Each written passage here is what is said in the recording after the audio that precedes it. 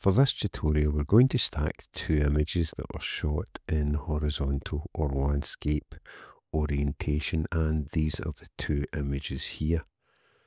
First thing we're going to do is select both of them by holding down Shift, then right click, go to Photo Merge, and then Panorama. And it's spherical, that looks okay. Cylindrical, it still looks okay. Let's just see what one I prefer best.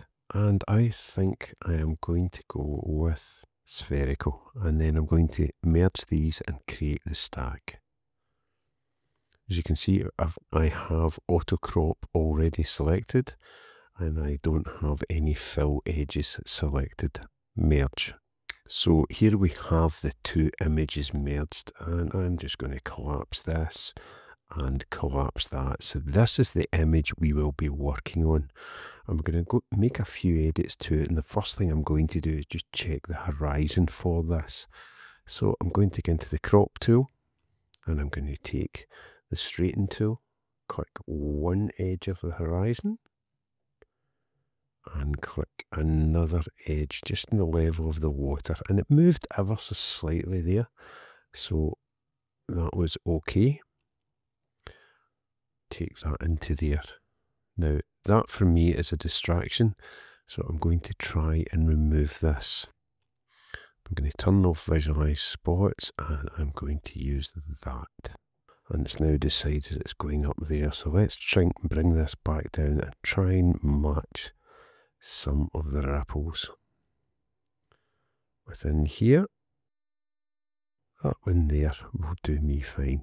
So what I'm going to do is balance the image out by editing the sky, the mountains there, and the sea.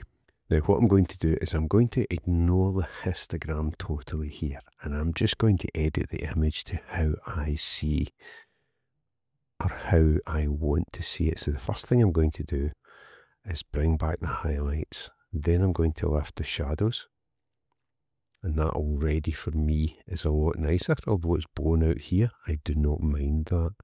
The whites I can bring back slightly, but I've got to watch when you bring back whites that you don't end up with a grey within this. Blacks, perhaps just ever so slightly. Texture, I'm going to leave until I come in to edit everything.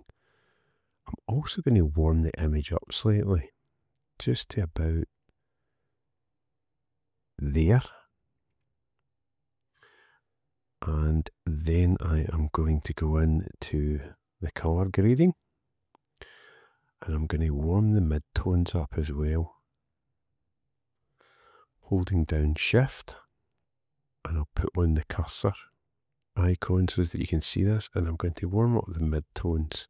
So you see that it's affecting the sky, so that's just a bit too much there. Just a tiny bit, about there. Shadows I'm okay with. Highlights I'm going to warm up as well. Going to take them over there slightly. So if I do that, you can see there what's happening with that, and again, slightly too much. Just a touch in there. And I'm quite happy with that. So the next part of the edit again is going into the masks, because I've got more versatility with the masks, and editing everything from there. So I'm going to get straight into masks. I'm not going to ask it to select the landscape. I'm going to work with it individually in this one. So the first thing I'm going to do is select the sky. And I'm going to show the overlay, and you can see it's actually quite a nice selection of that sky. Yes, it's coming on over here, but I'm not worried about that because of what I'm going to do. So let's bring the exposure of the sky down just slightly. Tiny bit of contrast in it. Bring the highlights down again. Again, as I say, I'm not bothered about this blown out area. Shadows in the sky I'm going to bring down. Also going to take the colour into the sky and cool it down slightly. Just about there, because then we're going to be playing with the blues and the warmer tones over here. I may introduce some magenta to it. Yep, that's helped up here. Now I am going to go down and add some texture to this. And then some clarity. Just about there, which again will bring out more of these lovely textures up here. Next mask I am going to work with is in the water here, and I'm going to put a linear gradient in. I'm going to drag that up to there. I'm going to darken it down ever so slightly at the beginning, or should I say at the front of the image, just to give us a lead back into the image, just about that much. Tiny bit of contrast overall. Highlights I can bring back or I can leave them. Shadows I'm going to lift just to see what I get. And about there is okay. It's affected what I've just put in with the exposure, but I'm actually okay with that. I'm not going to warm it up at all. I'm just going to leave it as it is. So my next mask is I'm now going to jump into landscape, and I could have did this in any order at all. But I only want the mountains. Now I could have created that at the very beginning, but you approach each image differently due to what you are thinking with it. So with the mountains I am going to warm the temperature up just a tiny bit. I'm going to add a touch more contrast in it to give them slightly more depth. Shadows, I'm going to see what happens with them. Yep, that's okay.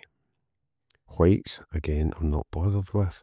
Blacks, I don't think I want to touch because I can see this copse of trees here and the trees in the distance, but let's see what happens when I raise them.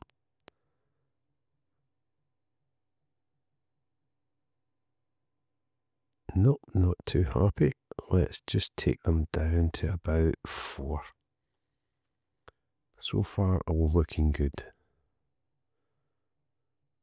My next mask, before I edit in here, my next mask is going to be playing with all the highlights in the mountains. And we're going to approach this one slightly differently. We are going to take a luminance range, and I'm going to go into about there.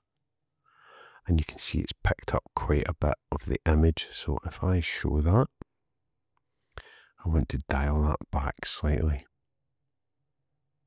just so that it's the highlights, and I'll bring that in there.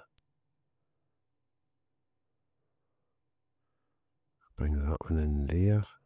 And any up here I can remove or paint out. I might want to increase some of these again.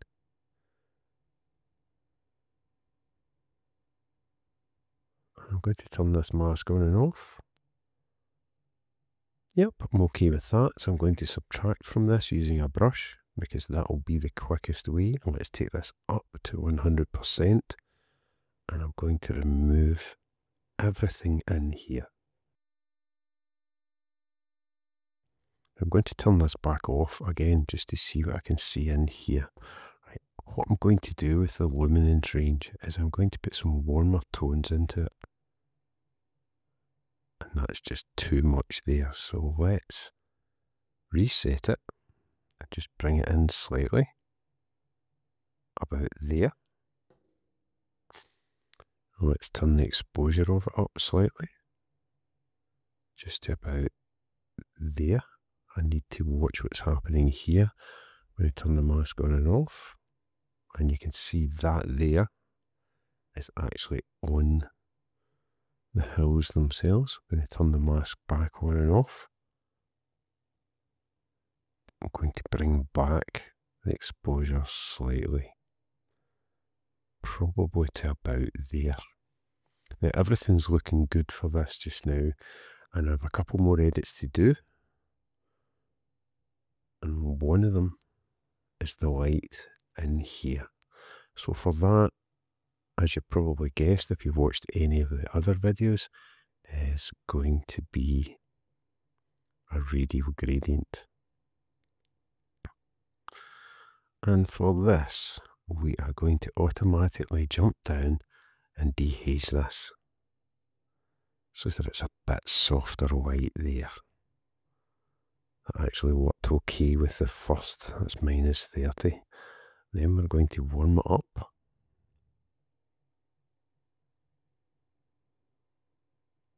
It's about there, which is blowing this out, but I am not bothered about that. It actually doesn't deter from the image at all, in my opinion, and perhaps helps it even more. So I can move this up and down. It's entirely up to me. Up there, it's eating into the clouds a bit too much for me, and it is a low sun anyway, so just touching on the edge of the clouds, it's okay there. Everything is looking okay. Maybe extend this out a touch further, take that off the screen slightly so that the centre is there, so that maximum effect is in here fading out. And that actually looks okay. I may draw back the dehaze just ever so slightly, so that's minus 30, perhaps to about there. And I'm quite happy with that just now. I'm now going to emphasise or complement the light by adding another linear gradient in here. Just about there. And this one I'm going to jump straight into the clarity, just to see the effect it has. Let's add a tiny bit of texture. And it's going to make them pop just too much for me. So I've drawn the texture back. I'm now going to get into the shadows. Pull the shadows back slightly. Exposure I think will be too much for this image, and yes it is. So let's just take that down a bit and rotate it. And I think for this image, we may call it done. Let's go in just to see the before and after. So there's the before and there's the after. And we'll call this image complete. Hopefully you get something from this edit. Thanks again for watching. Take care, and I'll see you in the next video.